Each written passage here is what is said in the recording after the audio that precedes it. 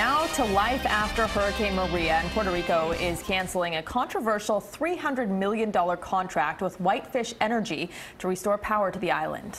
The head of Puerto Rico's power company, PREPA, estimates the cancellation will delay power restoration by 10 to 12 weeks. CBS News correspondent David Begnaud visited the company's headquarters in Montana.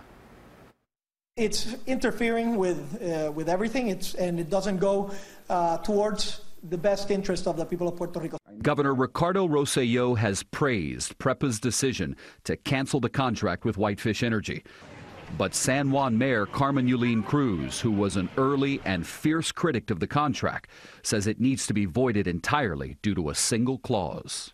The people of Puerto Rico would still have to pay something called a reasonable profit on top of everything that they have already been charged. The outcry began after revelations that a $300 million no-bid contract to repair Puerto Rico's devastated power grid had been awarded to Whitefish Energy. At the time of Hurricane Maria, it was said to be a two-person operation based in Whitefish, Montana, the hometown of U.S. Interior Secretary Ryan Zinke. We went there looking for the company's headquarters. We found what's believed to be the headquarters here in rural Montana, but it looks like a private residence.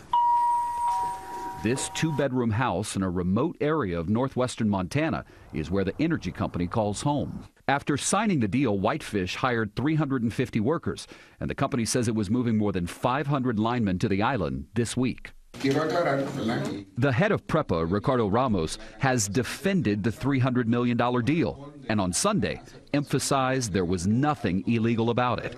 In a statement, Whitefish said the decision will only delay what the people of Puerto Rico want and deserve: to have the power restored quickly. There can be no distraction whatsoever that alters the course of action so that we can elevate and restore our energy system in Puerto Rico.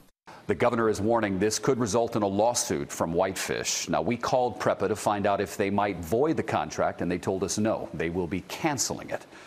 By the way, Whitefish Energy first got in contact with power officials in Puerto Rico because the Whitefish CEO sent a message via the social media site LinkedIn. David Begnaud, CBS News, Los Angeles.